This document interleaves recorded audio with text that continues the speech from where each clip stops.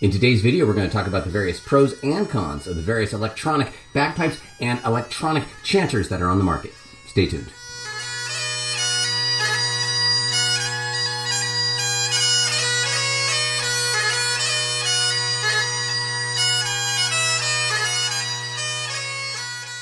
Well, hello everybody, I'm Matt Willis Bagpiper, and on this channel I make videos to make you a stronger and more confident piper. If you like this kind of content, please think about subscribing to the channel, liking the video, and commenting below with any thoughts you might have. I also teach Skype and online lessons if you want more personalized instruction, but more on that later. Electronic bagpipes. It's kind of a crazy thing to even think about. Not everyone knows they exist, but they do, and they can be really cool, but they also can have some drawbacks. And today we're going to talk about both the pros and cons of these lovely but kind of crazy instruments.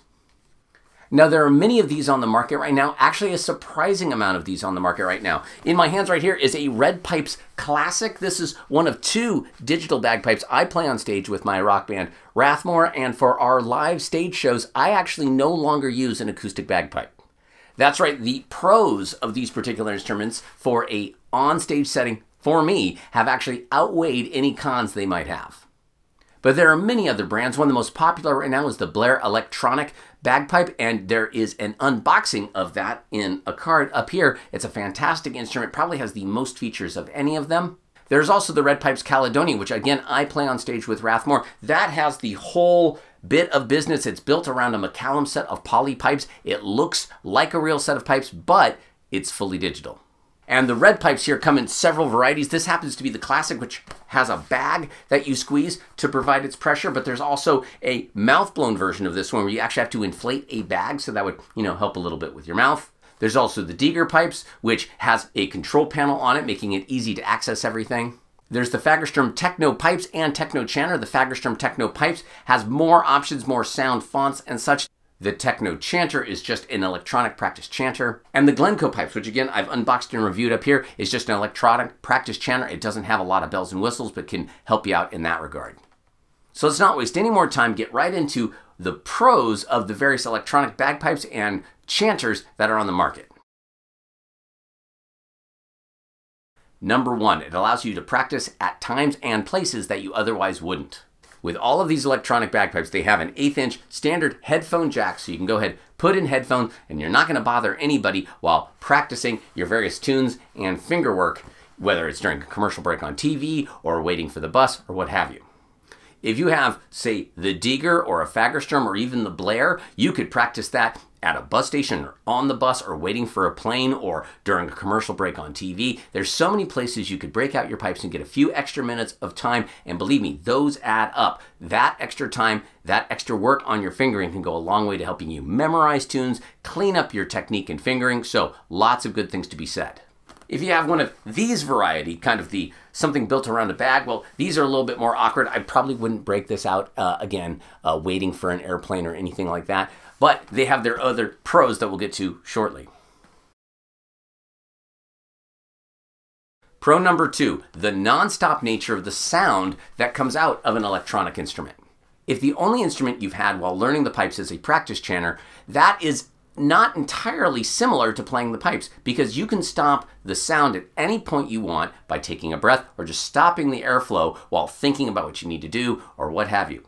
But on a set of pipes, that air is constantly going through the reed. And yes, while you can stop the sound, it's not the same thing as stopping your breath. It takes more energy, more effort. It's not nearly as natural. And so with that continuous sound, it forces your brain to focus on the music in the way it's going to have to on the pipes themselves. The sound continues, so you have to be laser focused on what you're doing so that you can stay in the moment, on your tune, on your exercise, whatever you're doing. And I think that can go a long way to training your brain to think in the manner you're going to need to be thinking when you're on the actual Highland pipes. Pro number three, any of these electronic bagpipes are relentless at finding crossing noises. The tiniest crossing noise that you might not be able to pick up on an acoustic bagpipe, a reeded bagpipe, are going to show up like nobody's business on a set of electronic pipes. Again, any of the brands, I'm talking for all of them, they all do the same thing because of how well they work. And why is that? Well, it's the nature of the instrument. When you're going from, say, D to E, if there's even the tiniest moment, the tiniest split second where the two fingers are overlapping, you're going to hear a big full, either low A or low G, depending on what your bottom hand is doing. Whereas on a reeded acoustic instrument, it's likely that that finger's already on its way off, and that even if there is a noise, it's going to be a slight kind of whack noise rather than a bong, big, loud noise. So that can be great. If you have issues with crossing noises, you can really start solving those because they're not going to hide themselves, and you're going to be forced to start making sure that you're lifting before you lower with all of your finger motions to avoid those crosses. Pro number 4, it requires you with your grace notes to actually lift your fingers off the chanter. Now don't get me wrong, I don't like big, huge grace notes. I've talked a lot in many of my videos about keeping your grace notes small and percussive. That being said, they still need to actually lift off of the chanter. And on a practice chanter or on a real set of pipes, you can kind of get away with just a little bit of venting, if you will, where the finger doesn't fully lift off the hole, but enough of the fleshy bit gets off of the hole that it gives you the illusion of a grace note, though it's not going to be as clear or crisp as a grace note that the finger actually removes itself from the chanter. With these electronic bagpipes, be it one with the electronic sensors like this or one with an optical sensor inside and open holes, it doesn't matter on either of those. If you don't actually lift the finger off the chanter the way you should anyways, the grace note won't sound.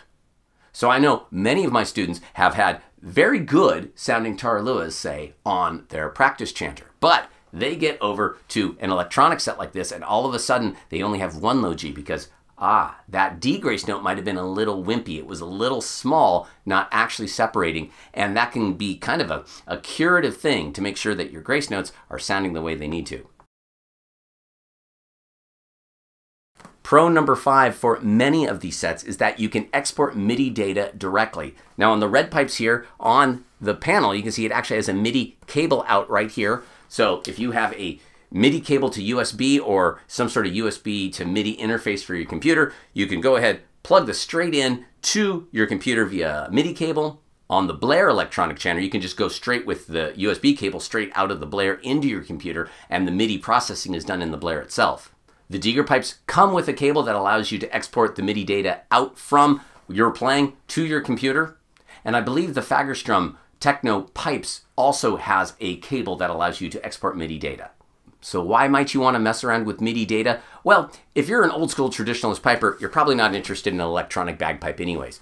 But if you want to start incorporating bagpipes into, say, more modern music, but maybe you just want a visual representation of your playing, programs like GarageBand, I assume Audacity for the PC, will put up what's called a piano roll, and you'll be seeing this right now, where you can actually see the information of your playing on screen and measure the length of your grace notes, have a visual guide to how you're actually playing, how you're aligning with the beat, and everything else. There's so much you can do with MIDI. I actually have a digital breakdown of Scotland the Brave where I use this captured MIDI data using a cable and compare it to a pre-programmed Scotland the Brave. So if you're interested in learning a little bit more about these MIDI bagpipes, check that video out. Now, if you have a Fagerstrom Techno chanter, one of the old Ross style electronic chanters with the box and a speaker, or a Glencoe, none of these have MIDI out. They are just what they are. You can still output via the 1/8" cable into some sort of audio processing program, but it won't be digital MIDI data. Just keep that in mind. If you're wanting to capture MIDI, make sure before you purchase your electronic bagpipe that it's capable of doing that. Number 6, they're always in tune. And on many of these sets, you can actually get them in equal temperament tuning, which is a slightly different scale than the standard bagpipe scale. Equal temperament is this type of tuning that is used on concert-pitched instruments. We use a form of just temperament for the pipes that allows each note to be in tune with the drones. But when you're playing with other people, to be honest, you're not going to use your drones much of the time.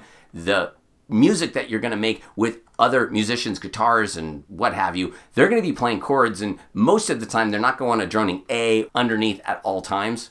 So you're going to find yourself, if playing with other instruments, likely playing just the chanter much of the time. And if you're playing just the chanter, you might as well have it in equal temperament, which is a setting you can set up on many of these types of electronic bagpipes so that each note is actually in tune with your fellow musicians. I can't tell you how exciting it was to perform with a Red Pipes set like this on stage the first time, and as the weather shifted, I didn't have to start panicking about falling out of tune. I knew I was going to stay in tune, and that alone, that weight being lifted, was huge and allowed me to really focus on the performance rather than just simply having to worry about my tuning as I had to do for years and years and years and years and years before that. And pro number 7, kind of an offshoot of number 6, you can change many of these sets to play in different keys. In fact, on this red pipe set right here, it has a preset dial where I can have 10 separate tunings or settings set up, and I can easily and readily just turn this dial and bring in whatever key I want. At the moment, setting 0 is set up for concert A with no accidentals, so I don't have to worry about accidentally getting an F natural or a C natural coming out, and it's an equal temperament. Setting number 1 is A with accidentals.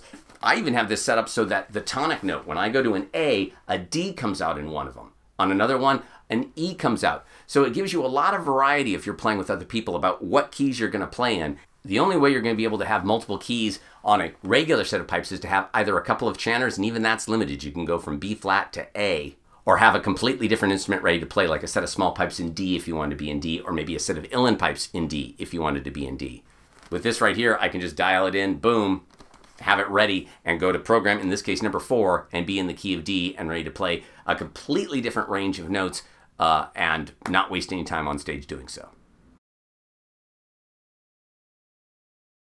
Number 8, again, for onstage use, if you're in a particularly small venue, an electronic set can let you actually play without deafening the audience. Now, sure, you could bring in a set of small pipes and try to mic those up, and that works fine too, but if you wanted the sound of a Highland bagpipe, or at least something close to it, you could play a smaller venue, have the sound of the pipes, but because the volume is being controlled by either the sound guy or through your amp and you can have the appropriate volume for the venue and not deafen the people in the front row if you're playing at a small pub or similar. And then finally, especially if you have, again, this Red Pipes Classic here that's pre-filled, or the Blair bag, which I have not tried, but I would have to believe functions very similar to this.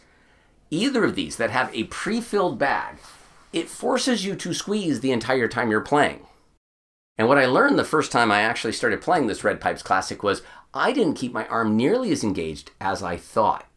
Playing this Red Pipes Classic actually helped me engage my arm more fully more of the time. Because again, it's not sounding if you're not squeezing, and that's way more similar to how you should be playing your pipes. You shouldn't be squeezing a ton and then when you go to blow in, letting your arm off a lot. You should have pressure being delivered through your arm into the bag at all times. You're going to vary that pressure depending on your breath, but you're never going to actually be lifting your arm if you want really steady tone. So an instrument like, again, the Blair with its bag, or the Red Pipes here, that's pre-filled with some foam, requiring you to squeeze, I've seen this actually help train many pipers to have a more constant squeeze on the bag and therefore a steadier tone when they actually move over to their Highland pipes. Before we get to the cons, let's pause for a bit of whiskey. Today we're trying the Laphroaig Select right here. Now this is a newer Laphroaig. Now one of the things about this is it's been aged in new American oak casks, rarely used for Scotch whiskey maturation. Nice, fairly light color, though maybe a touch darker than normal Laphroaig, but I actually don't have regular Laphroaig to compare it to, but I've had more than a few bottles of that over the years. It's less medicinal on the nose. It's still got a lot of peat on the nose, but I would say it's tempered compared to a standard Laphroaig 10-year. And the wood comes through a lot, along with some, I would say some apple, but it's way less. I don't really smell the iodine, the kind of the medicinal kind of sense you got out of a normal Laphroaig. I'm not really getting on this, but let's give it a taste. So again, you can't mistake that this is still a peaty whiskey, but it's not nearly the peat level of, say, a standard Laphroaig 10. Certainly not like one of their quarter casks. But that new American oak really comes through very strongly. There's some bourbon-like notes, I would say, coming through this. And let's see if just a little bit of water might just help open this up. I don't notice anything really different on the nose, but I would say with the addition of water, it actually tempers some of that woodiness, some of that oakiness a little bit. Lets the smoke, that peat, kind of come through a little bit more, but I am missing a bit of that iodine note. The normal Laphroaig 10 is actually a fairly light whiskey if you take that smoke away. This is a little bit more full-bodied. So if you enjoy bourbon and you enjoy Scotch and you haven't been quite sure if you like peat or not, maybe the Laphroaig Select is one you might want to try. I'm definitely enjoying this. It's a different dram than I expected, but in no way unpleasant. So we've talked about all the benefits, the pros of an electronic set. What might some of the cons be? Number one, by a long shot, would be so many people, when they get an electronic set, start practicing on their actual pipes or their practice channel or whatever your other real reeded instrument is less, maybe even far less, or maybe even replacing it altogether for a while. And while there are pros, there are other cons we'll get into as well. But one of the biggest is you're going to start losing your face muscles. You're going to start losing your lung capacity. If you're not playing some sort of squeezy set like this one right here, you're possibly even going to lose some of your muscular, coordination that you've built up for squeezing the bag and everything. An electronic set is best used, in my opinion, as something to complement, to supplement, to do something to your playing. You still need to be picking up your practice channel or your pipes, or you still need to be picking up your pipes or your practice channel or both. You need to be blowing through an instrument to maintain, well, your face, the sound of the reed, everything else. So these are wonderful tools for all sorts of reasons, but they don't actually replace the Highland bagpipes or your practice channel, so don't let them. Con number two. So as effective as these electronic sets are at finding crossing noises and helping you fix them, it can lead to its own problem, and that is the lazy passive hand. And what I mean is, if you're on, say, a D and wanting to go to an E, and you're finding you have a cross, clip, clip, every time you're doing that on an electronic set, what you might find yourself doing is lifting and more slowly lowering these fingers than you would on an acoustic set.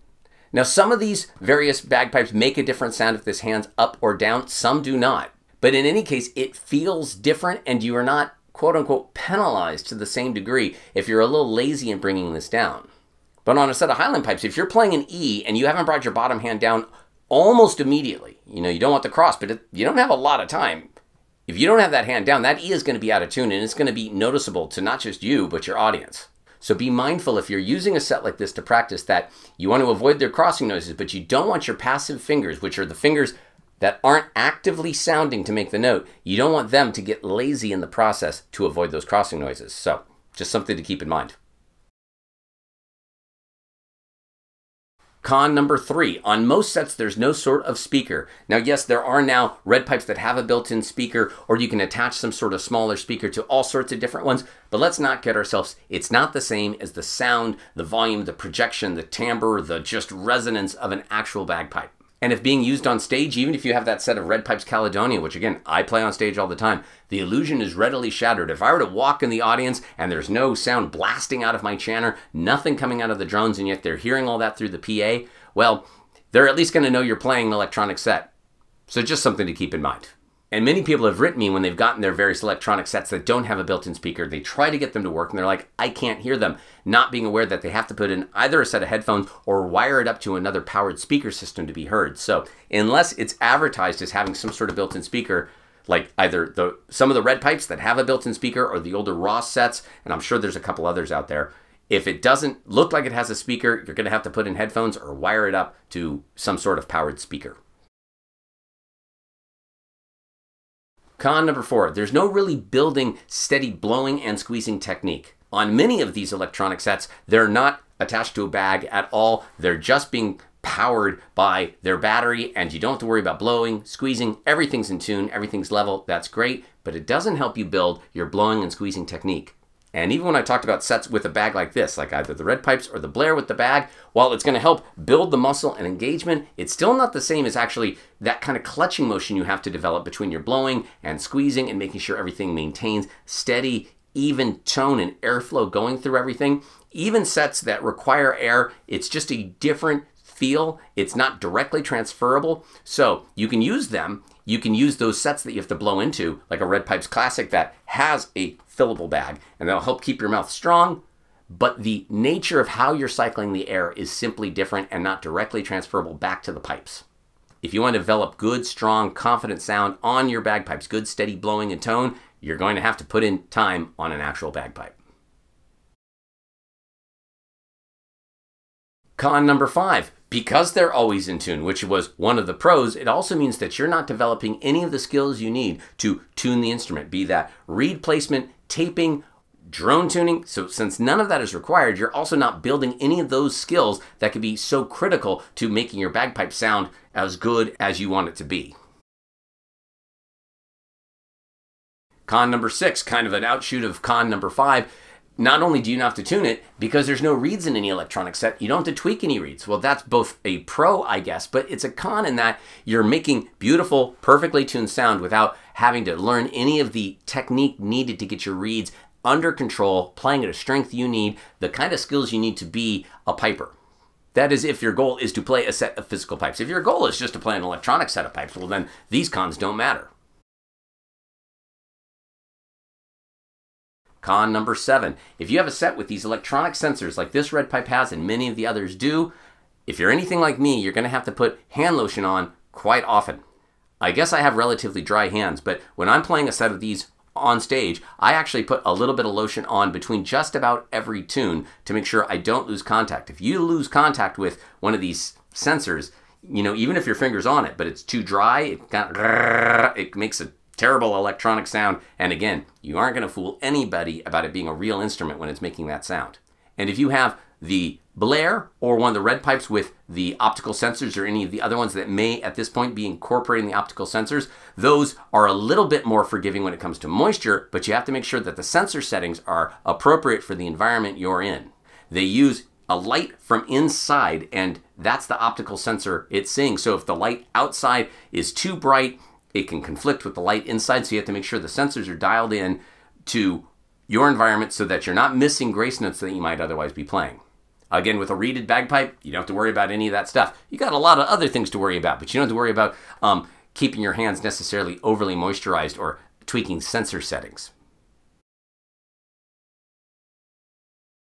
And con number 8, this is specifically for the little stick variety. The Glencoe and Fagerstrom models come to mind. There might be some others on the market. Without a mouthpiece or sole or anything else, I find these can be actually slightly awkward to hold. They're not really able to be held readily. You can kind of rest it against your leg perhaps, but I owned a Fagerstrom Techno Chanter for several years and I played the heck out of it. It helped me get tons extra practice in and helped me memorize, give me the time to memorize my band repertoire at the time.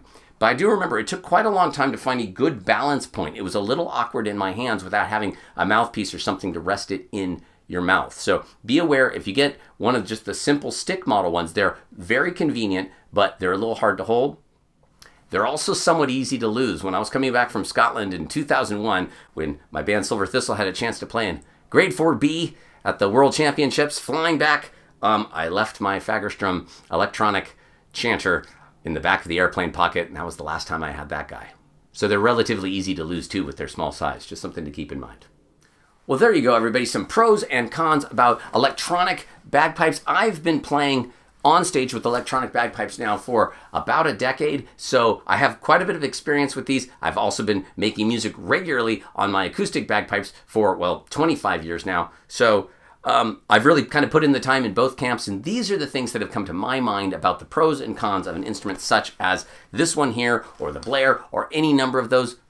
But if you have different pros or cons, please, I'd love to hear your opinions about any of these or the new ones you have in the comments below.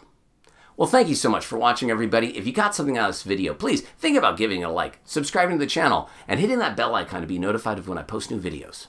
I also have a Patreon where as little as $1 a month goes a really long way to helping support the channel. You'll see names now of folks scrolling up, including Miss Carrie Tresek, my #1 supporter. These are people that support the channel monthly. As little as $1 a month goes a really long way. You often get early access to videos and other perks, so go over and check out my Patreon. I also give Skype and online lessons. Go ahead and head over to www.commandyourbagpipe.com or email me at the address you see down here, and we'll get you going. I'm working with folks from all over the planet, and I hope to work with you soon. I also have a line of Command Your Bagpipe merchandise, like this fine shirt I'm wearing right here. But there's also hats and mugs and hoodies and other things, so go head over to the merch store and let the world know that you command your bagpipe. Again, thank you so much for watching, everybody. I'm Matt Willis Bagpiper, and until next time, cheers.